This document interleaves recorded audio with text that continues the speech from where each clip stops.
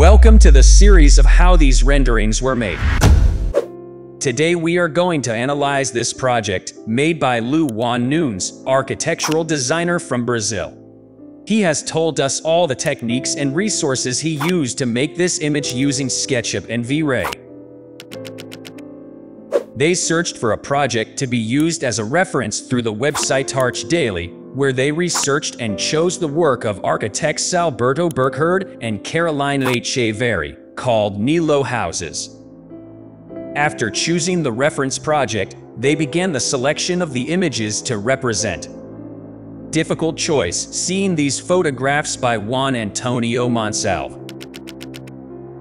For the modeling, they got access to the necessary plans from the same web page used to select the reference. They modeled the house with SketchUp and used only one of the photos as reference for the final image. The rest of the images were used for inspiration and to get a better idea of the surrounding vegetation. For the 3D model, they sought to make something that was simple, but met the needs and represented the reference well. As you can see, there is not a very work terrain. They focused only on what was necessary for what they wanted to present. The tiled floors were created with the Floor Generator plugin with these settings that we see in the image.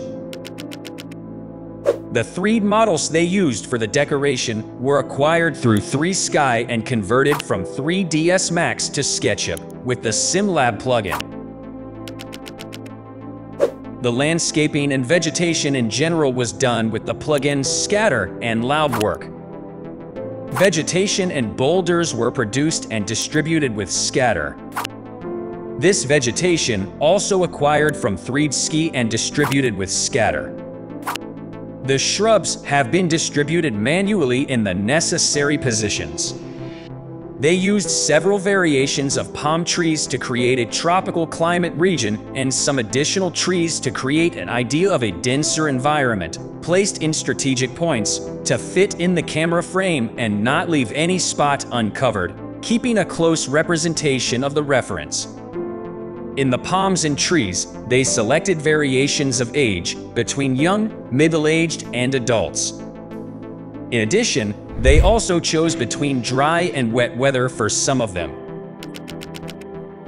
For the main scene, they used one of Juan Antonio Monsalve's photographs as a base to represent the positioning and framing of the camera as close as possible to the original photograph. The lighting of this scene was done with a dome light, with Peter Guthrie's HDRI as the main light source for the reflections and sunlight. They kept the same dates and times for all scenes. They used the Solar North plugin to have more control over the exact position of the sun. In Scene 2, there is no photographic reference, so the positioning of the camera and the framing of the scene were designed to obtain a second powerful image. The field of view used for this scene was 60 degrees and also used the vertical tilt camera effect with a value of 0.445 that makes possible the vertical alignment of the rows in the final rendering. The HDRI used for this scene and for Scene 03 was the same HDRI. Downloaded from the Mediterranean Light site, which has a collection of excellent DRs. Both scenes were illuminated by the same system as Scene 1, but Scene 01 with a different HDRI than Scene 2 and 3. As for the Solar North plugin, for Scene 1 they used the Solar North angle 224.5 degrees and for Scenes 2 and 3, the Solar North angle 260 degrees. Last but not least, the night scene. Following exactly the same setup and the same idea of Scene 2, the only changes were the HDRI and the creation of some simple rectangular lights to reproduce the artificial lights, and an IES light for the ceiling spotlights. The HDRI was also from the Mediterranean Light site. For this scene, they used only one light dome, with the respective HDRI and the visible artificial lights are all the lighting models used. They decided to keep the same positioning and framing of the camera as in Scene 2. Now we come to the materials, one of the most interesting and important parts of the development of the scenes. I simply leave you some images with the information of the 5 most important materials used in the scenes. You can pause and analyze them yourselves. All the materials are quite simple and were created to be light and to have a nice result. For the rendering of the final images, they used these settings that we see on the screen. As for the settings, they were the same for all the scenes.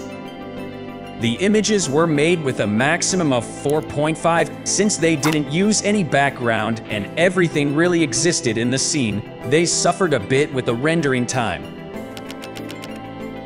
As for post-production, they tried to work as much as possible in 3DR before taking the rendering to post-production, which they did in Photoshop. Here, they use all the necessary render channels, fixing the layers enough to have a smooth production. To improve the post-production, they use the DOF Pro plugin for Photoshop that is nothing more than a professional depth of field generator. Downloaded from Richard Rosenman, according to them, this plugin is the leader in photorealistic depth of field generation for Photoshop. We'll leave you with the final images, but first, if you found the video interesting, please like and subscribe to analyze more projects.